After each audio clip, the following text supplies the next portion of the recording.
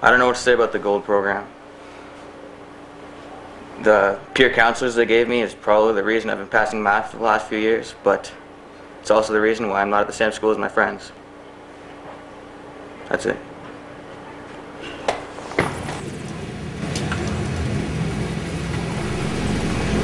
What I would suggest we do is have a dialogue between Donald and I discussing the fact that I see my role as his alternative conscience, because he has so much trouble with lying. It's such a habit with him. It's built up over the years of not being able to do written work.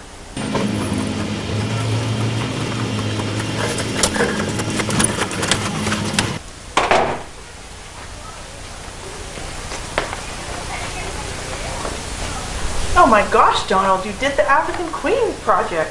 You finished it at home last night. Yeah. All 7 questions. Well, I'm impressed.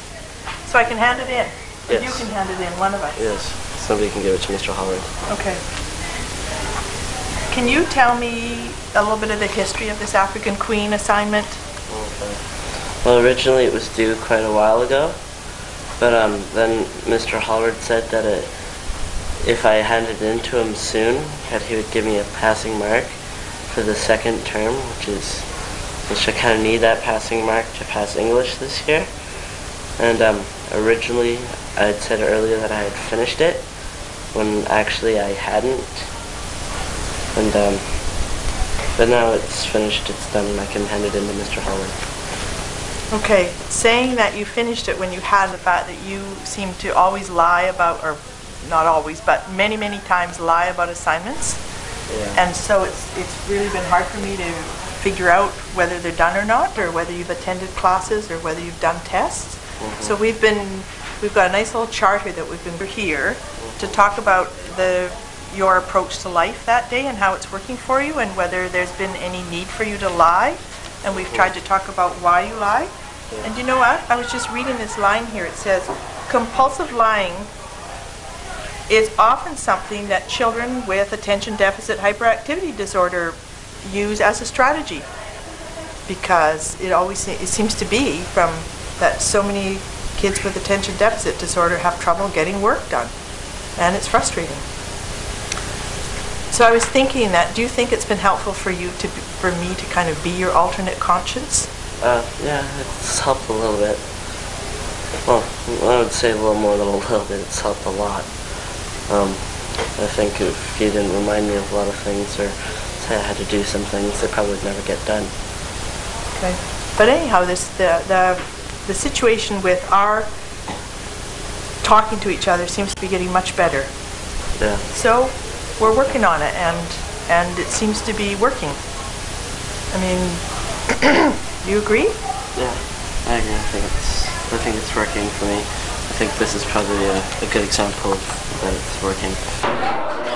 What? Yeah, we didn't have what you teach, I don't think, in this. I teach senior history for the most part, grades 11 and 12, and it's tough, and it's a tough course, and I get kids now taking that course that would never have touched it before.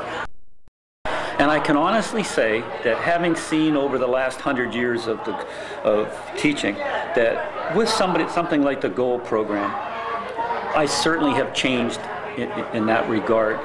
And I have seen kids, and I can't remember them all, but even this year with somebody like Drew Thompson or Saitanovich in the past, or with Mike, that those kids would have been left behind before and been really categorized in such a negative fashion.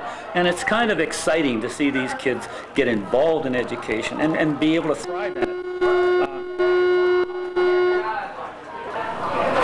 Do you think you've changed from somebody who kind of resisted it because of your concern? Yeah, I think that's true.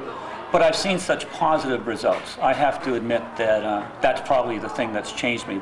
I think it's the fact that you don't have the angry young men and women in my classroom who are so frustrated because they're not getting their results. I've still got frustrated average students, and I'm worried about that. But yeah, that's probably what's changed me more than anything. And it's just that they all also, I guess what's changed is that the positive influence they have in my class, because they do. They contribute vocally all the time. They're stars in my classroom when it comes to discussion. So I guess those are the two factors that changed. Corinne and I fight like cats and dogs, and have, I've been told to, off many times with Corinne. And because I'm saying, hey, I think this kid has to stand up for himself. Mike was one of them.